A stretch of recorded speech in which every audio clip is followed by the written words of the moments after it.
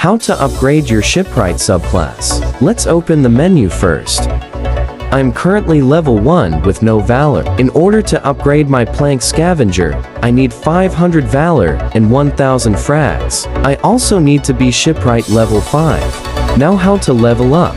You go to a damaged ship and activate the mallet icon. Then hold the screen. Keep in mind you need wood for every repair. If this video gets 50 likes, I will show you a op strategy to get infinite wood.